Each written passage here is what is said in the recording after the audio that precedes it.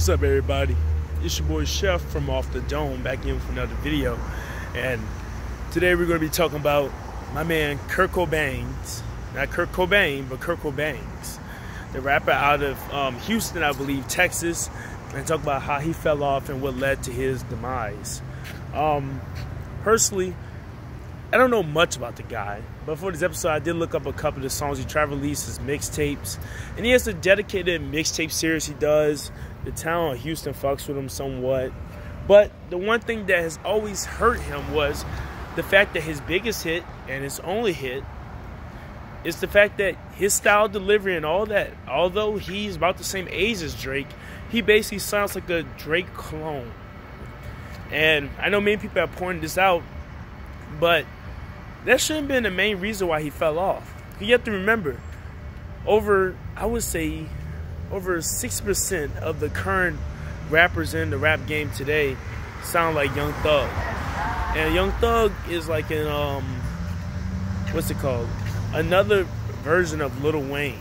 So if Young Thug's another version of Lil Wayne, and you have all these rappers that sound alike, then truly sound like Drake shouldn't be a bad thing, because at the time when Kirko Bangz Drinking My Cup hit #1 on the rap song chart, he actually replaced Drake at #1. The song that was #1 was The Motto by Drake, Lil Wayne, and the Tiger in the remix. And Kirko Bangz replaced Drake at the #1 spot. You have to remember that a lot of people have influences from Tupac, Kanye West, Lil Wayne, and more. So why is it such a bad thing to sound exactly like another artist? I think Kirko Bangz's case was this. The song Drinking My Cup came out. I heard a lot of girls say he's cute. They loved him. They loved his style and all that. But the problem is, I think that Drake was too big of an artist on the uprise, if that makes sense. You see, the difference is this. A lot of artists can sound like Young Thug because Young Thug isn't a huge artist. Contrary to popular opinion, this year is probably his best year he's ever had on the Hot 100. And since it's his best and probably the only year where he will reach these heights, he has never been a superstar, never will be. Young Thug has simply been one of the premier rappers from Atlanta to have a new style. He's done things that are relevant to pop culture, dressing up as a woman, calling dudes hubby. He's done a lot of suspect things to get attention. So he's an innovator in a way.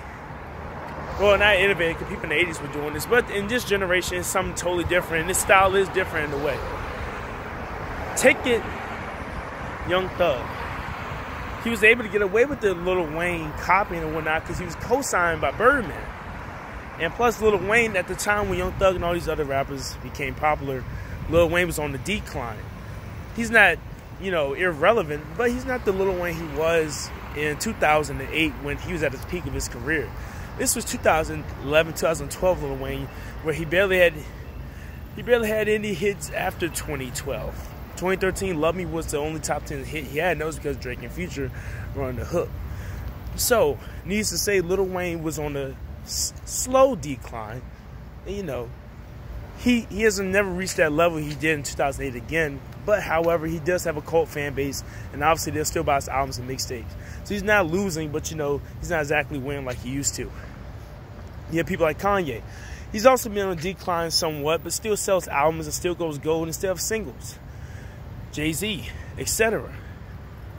But Drake, he still is the biggest artist. So when you copy the biggest artist possible out right now, the results may vary. And that's exactly what happened to Kirko Bangz. Let me know what you think in the comment section. Do you think Kirko Bangz could have made it in the music industry if he was co-signed by Drake, or if Drake was on the decline?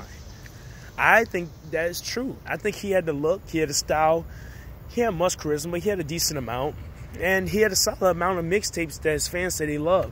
I haven't personally listened to any of them, but people say they really like those mixtapes. So it seems like he was doing something right. But after 2012, it seems like his career was just gone. So let me know what you think in the comment section. Peace out.